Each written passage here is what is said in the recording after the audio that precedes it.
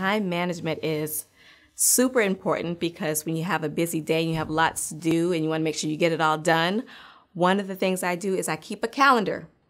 a handwritten calendar that I write in, and then I also have my phone as a backup. So if I need a little bell to go off to remind me, okay, 30 minutes from now I need to head into this meeting or that meeting. Time management is so important because it really makes sure that you are professional in your craft and that you are there to support whoever it is that you need to support, and you are where you need to be. And so that is why I think time management is so important. You know, write everything down, make sure that you are reviewing your calendar,